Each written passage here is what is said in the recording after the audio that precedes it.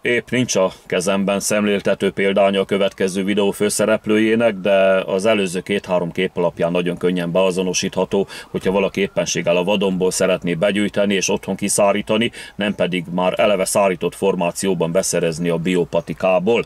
Nagyon hosszan lehetne sorolni a gyógyhatásait és felhasználhatósági területeit, tényleg órákig lehet kutakodni, elmélyülni a témában, de én most csak a legfontosabbakat említem.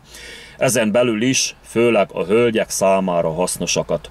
Viszont aki allergiás a fészkes virágzatúakra, például a parlagfűre, az ne is hallgassa tovább ezt a prezentációt, mert számukra nem ajánlatos semmilyen formában érintkezni ezzel a növényjel. Tujontartalma miatt pedig terhesség és szoptatás ideje alatt akkor sem ajánlatos használni, ha nem vagy allergiás az említett növénycsoportra. Ez az a hatóanyag, a tujon, ami a tujafenyőben is megtalálható, az alkoholhoz hasonlóan hat a májra és az agyra, például lábadozó betegek felpörgetésére szokták használni gyógynövényként, de nagy mennyiségben akár rángásos tüneteket is okozhat. Szóval baba projekt alatt inkább ne. Tehát ez az a növény, a cickafark, latin nevén Achillea millefolium, ami a mai videó főszereplője. Ugye, hogy a címből is láthatjuk, virágja fehérből rózsaszínbe hajló is lehet, de csak a fehér virágúak rendelkeznek a kívánt gyógyhatásokkal. Gyógyászati célra felhasználható része a virágzó leveles hajtása, amit júniustól egészen szeptemberig érdemes begyűjteni és kiszárítani. Itt a kiszárítással kapcsolatban azért azt még érdemes megemlítenem, illetve nektek meghallgatni, ha már megemlítem, hogy vannak bizonyos téveszmék azzal kapcsolatban, hogy ha kiszárítjuk a gyógynövényt, akkor el fog veszíteni bizonyos hatóanyagokat, vagy hatóanyagainak egy bizonyos mennyiségét. Tehát vagy teljes hatóanyagkészleteket, vagy pedig a hatóanyagok mennyiséggel jelentősen redukálódni fog. Hát ez fantazmagória, mert ha veszít is, tényleg csak egy nagyon keveset. A lényeg az, hogy mindenképpen kiszárított gyógynövényt érdemes használni, mert ha ki van szárítva, akkor például ha tinktúrát készítünk ugye alkohollal, ha teát forró vízzel, akkor ezek a folyadékok sokkal gyorsabban, könnyebben és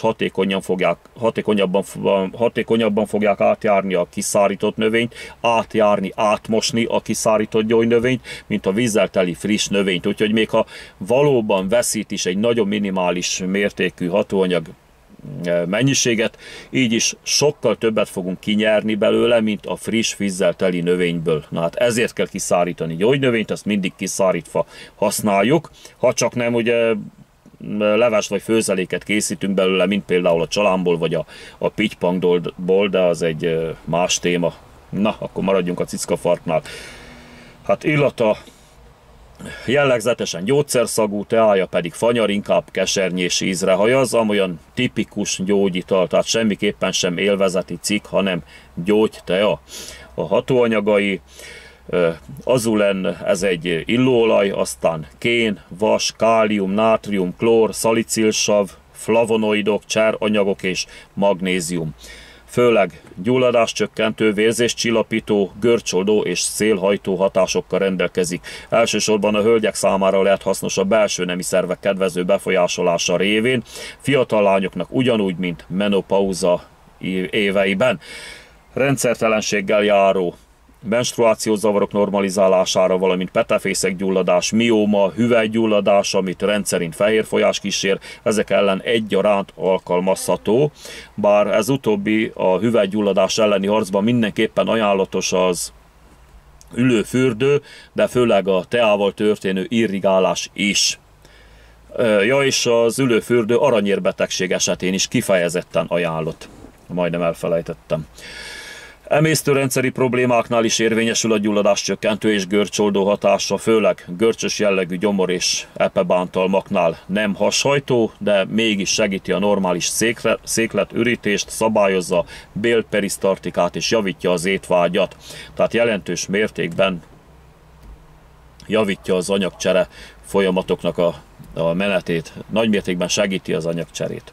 Keringési zavarok ellen is használható vérnyomás csökkentő teák mellé kiegészítőként, de akár egybe is áztathatjuk, tehát nem fontos, hogy most szétadagoljuk a teákat, összedobáljuk a többi gyógynövényel együtt, és kész. És mivel erősen görcsoldó hatású, a migrénes fejfájást okozó érgörcsök ellen, de akár angina pectoris ellen is kipróbálható.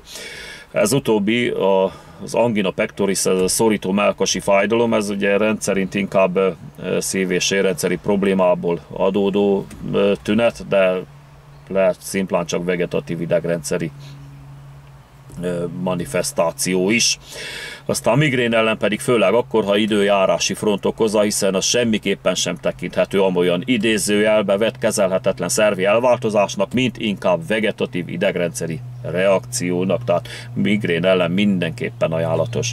Habár, hogyha jól belegondolunk, az angina pectorisnál is mindegy, hogy most vegetatív idegrendszeri reakcióról beszélünk ott is, vagy valóban egy szervi problémáról, ha már egyszer görcsoldó és érgörcsök ellen is hatékonyan bevethető, akkor azért mehet nyugodtan ott is. De azért mondtam az előbb, hogy érdemes kipróbálni, mert ott állítólag azért nem kell 100%-os garanciának tekinteni, hogy ott is jelentős tünet enyhítést fog végezni, de kipróbálhatjuk. A lényeg az, hogy ártani nem fog az angina pectoris ellen sem. Hogyha az ellen vetjük be, akkor sem, maximum javít a helyzeten. A húgyutak gyulladásának csökkentésére például hólyakorút ellen is használható teakeverékekhez hozzáadva, de nagyobb bacska gyerekek ágyba vizelése ellen és idős emberek inkontinenciájának enyhítésére is használható, hölgyek, urak esetében egyaránt. Viszont azért, ha a gyerekeknél szeretnénk alkalmazni, amit az előbb említettem, például ágybavizelés ellen, akkor ahhoz azért ne legyen elég ez a videó, hanem előtte mindenképpen végezzünk egy mélyebbre ható kutatást a témában. Én legalábbis biztos nem adnék semmit a gyerekemnek egy YouTube videóban hallottak alapján, tök mindegy, hogy ki beszélt abban a videóban, vagy mit beszélt. Úgyhogy akkor ha a gyerek esetében használhatok, azért mindenképpen kutakodjatok még. Jó, foginy és száj-nyálkahártya gyulladást pedig öblögetéssel tudunk kezelni a teájával. Afta vagy bármilyen probléma van a szájunkban, fognygyulladás az szépen le fogja húzni. A teát úgy készítsük a szárítmányból, mint bármelyik másik teát, amit aztán majd kúra jelleggel fogyasszunk, napi 2 csészével 6 héten keresztül. Ez egy kúra. Ülő fürdőhöz pedig a teához képest legalább 10-szeres dózisban áztassunk ki szárítmányt. Tehát egy ilyen jó erős marékkal áztassunk a növényből 2 órán keresztül fél liter vízben, miután a vizet ugye felforraltuk és levettük a tűzhelyről, majd aztán a 2 órás áztatás után pedig adjuk hozzá az ülő vagy lábfürdőhöz, ha mondjuk éppen visszérgyulladás ellen szeretnénk alkalmazni, mert arra is jó. Jó, hát szerintem ezzel el is mondtam mindent, ami fontos. Lehetne fél napig misézni erről a témáról is, de tök fölösleges. A legfontosabbakat úgy érzem elmondtam. Úgyhogy köszönöm a figyelmet, és jó egészséget kívánok mindenkinek. Sziasztok!